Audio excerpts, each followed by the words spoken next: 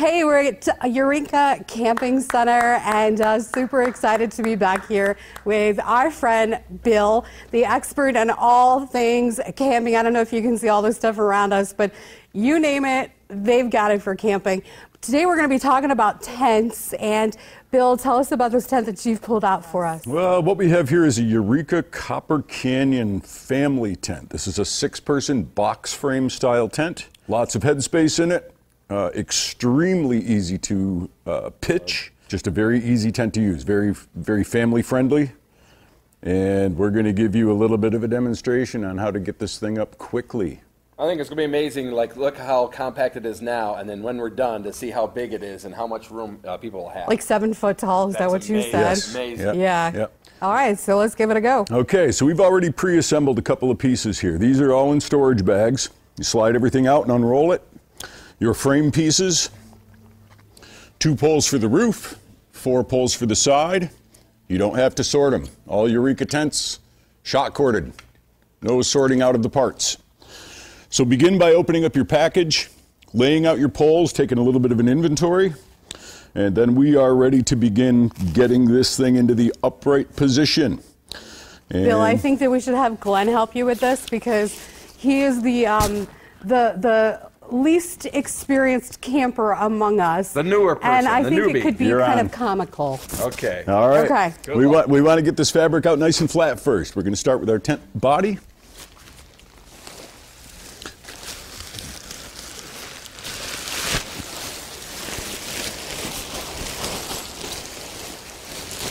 It's kind of like, looks like you're trying to unfold a sheet almost. A little bit. Like a fitted sheet.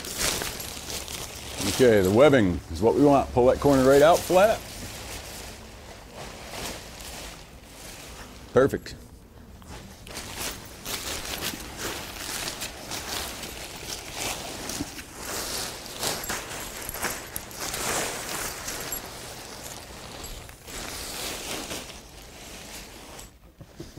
No, we're doing good. We're doing good. Okay.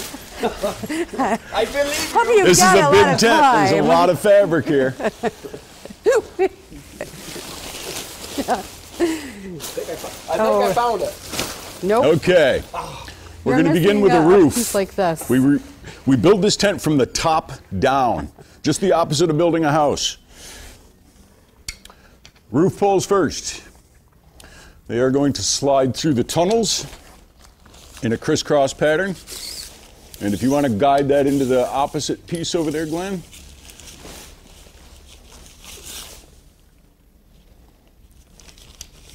We will now take this short commercial break. Perfect.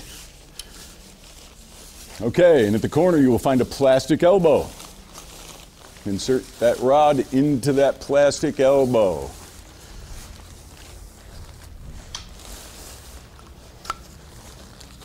That's one.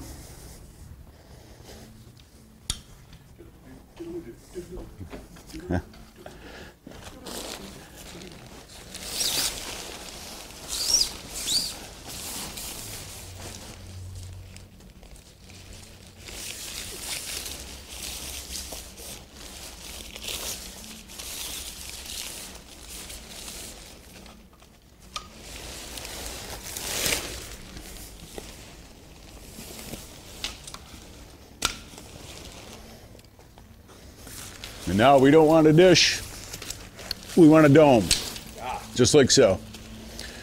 We are now ready to install the side poles. This tent uses what's called a ring and pin method. Every pole has a small cap with a hole in the bottom. That is the lower end.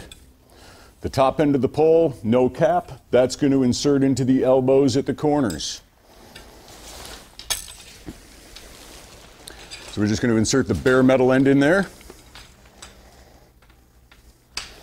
And then if you get a hold of the webbing at the bottom, you'll find the pin. Okay. Force that up, and we set the pin in the hole of the bottom of the pole. And it will be tight. Get that pin set like so. Oh my goodness. Bam. Just like that. Muscle up. 2 more legs and the tent is upright.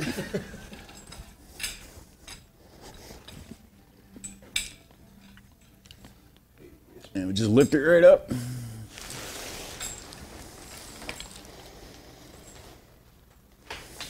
Always a good practice to take a couple of runs in the backyard. Make sure that you get familiar with your equipment before you get into the campground. Okay, let's turn this a little bit so everybody can see it.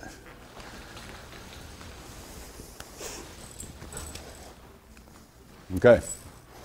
Now with the frame erected, we're going to complete the installation of the clips. This helps to keep the fabric on the frame, helps reduce wind stress, and will give you the most amount of space inside of the tent.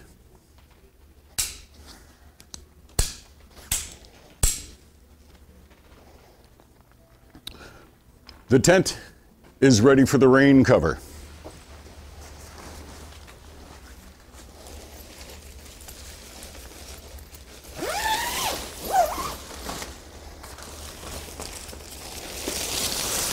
Now, rain covers are designed to keep moisture from entering the mesh on the ceiling of the tent, and the mesh is here for ventilation purposes. So we really need this skin over the top.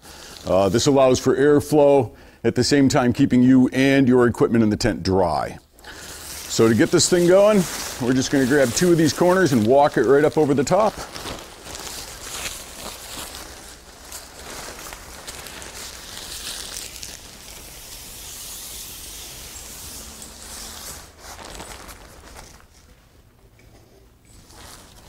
The rain fly secures to the tent using Velcro. Usually on the underside, this is going to wrap around the frame. This will keep the rain fly from blowing away in the wind. And this also helps to keep the rain fly in proper alignment with the tent frame underneath. So 2 pieces of Velcro in every corner.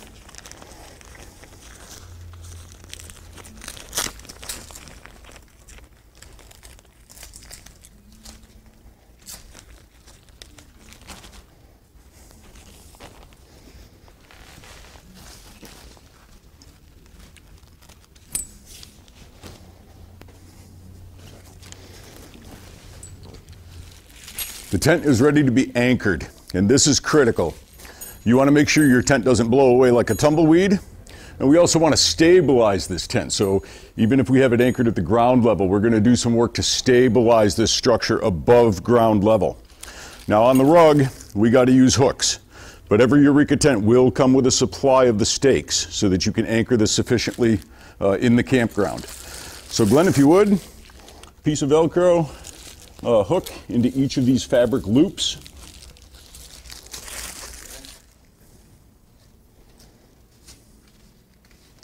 Okay, with the corner anchored, now we can fasten the shock cord of the lower end of the rain fly to the D-ring. This will keep this last little tab of fabric in place securely. So that's to the plastic D-ring.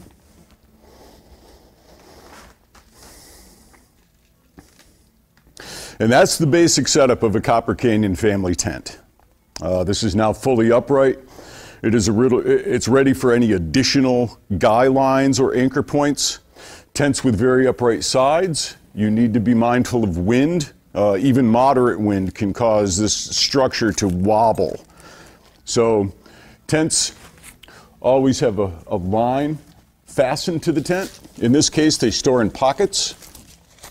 You just pull this out and extend the line out at a 45-degree angle,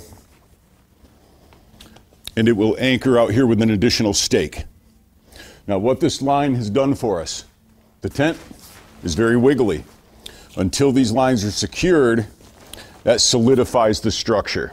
You will get much better performance of this tent in all weather conditions by using those guy lines. They are so important with a tent of this sort that they are already supplied. They are fastened to the tent. Make sure that you use these. And that is a Copper Canyon 6-person family tent.